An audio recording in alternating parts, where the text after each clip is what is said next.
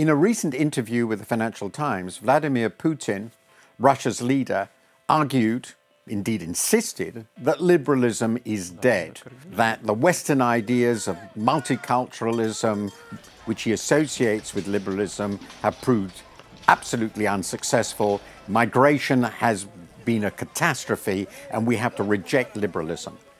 Is he right? No. Liberalism is not over.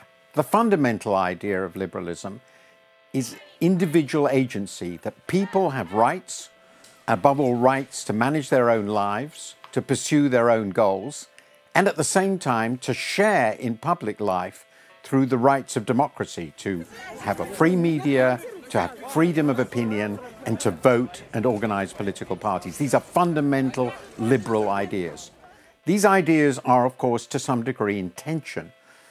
Individual economic freedom and the collective voice in politics can be, and often are, in opposition.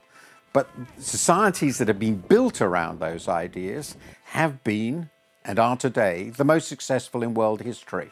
Nearly all, certainly all the large countries that are prosperous are also liberal economically, they have relatively free markets, and they are politically democratic. So when Mr. Putin says these ideas are dead, that's completely absurd. They're obviously incredibly powerful because they have succeeded so well, and that's been true in other parts of the world. China has succeeded, certainly not a liberal society politically, but it's liberalized economically. Mr. Putin's regime, on the other hand, has clearly been a failure. Politically it's succeeded, but economically Russia hasn't caught up. It's more or less stagnant now. Its politics are those of corruption and fraud, and it really hasn't done very well. And he's pointed to the West because of the failures at home. Nonetheless, democratic and liberal regimes are showing serious weaknesses. We can see that in the politics of protest, the nationalism, Brexit, the protectionism of Mr. Trump. So we have to recreate the social compact that underpins liberal societies.